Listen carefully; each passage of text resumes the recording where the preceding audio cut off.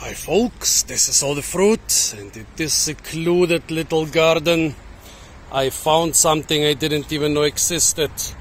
The Korean melon of the Makuwa group.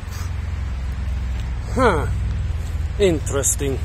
I wonder if those melons are supposed to be so small. Look at that, this is one of the biggest ones and it's still smaller than my hand. The other ones around here are very small. Even smaller. I mean, I think the climate in Germany is not really good for melons. And so, yeah, maybe in Korea they are bigger, but since I have no experience with those, I have no idea. It's being said that the Makuwa melon originated in India, and then via the Silk Road it spread to China, and from there to Japan and Korea, and now it's very popular in Korea. But you know what's amazing me? Those things look exactly like the Bulgarian melons. And now I want to know if they also taste like the Bulgarian melons. Let's see, there is one here. Oh no, somebody stepped on it and it's completely rotten. Nope, no chance to try that one. Let's see. Oh no, this is also completely rotten. Maybe nobody stepped on them.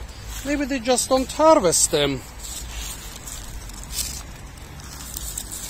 Maybe I have to save those cute little fruits. Okay, well, there is a chance I'm gonna be yelled at, but who cares when you can have melons? Let's try them. Well, let's try this one. Melon flavor, white inside.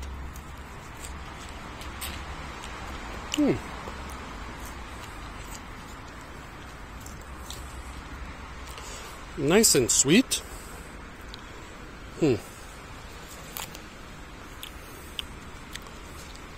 Actually, the seeds are tastier than the flesh.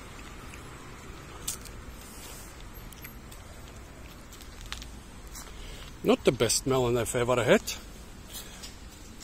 Let's throw it into the compost.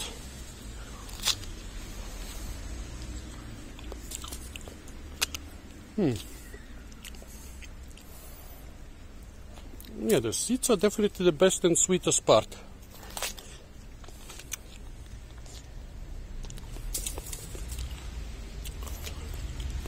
I was supposed to eat those with the seeds. I was supposed to eat all melons with the seeds.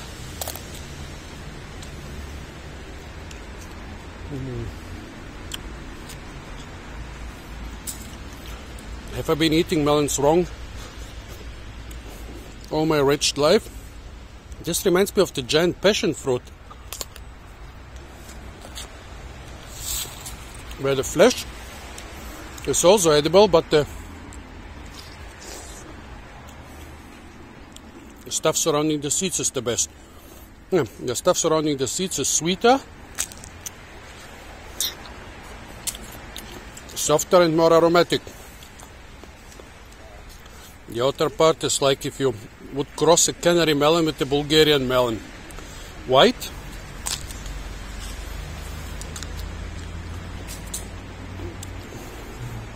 with the texture of a canary melon, and the flavor like a very weak canary melon. No, I got everything wrong. White, with the texture like the canary melon, but with a little bit of the powderiness of the Bulgarian melon, and the flavor like a very weak Bulgarian melon.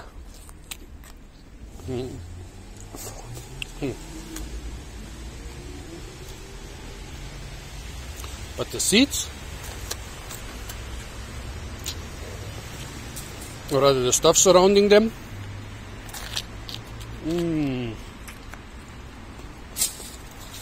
very sweet and tasty.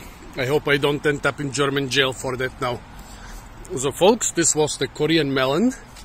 Stay tuned for a lot more fruit videos from secluded botanic gardens in Germany.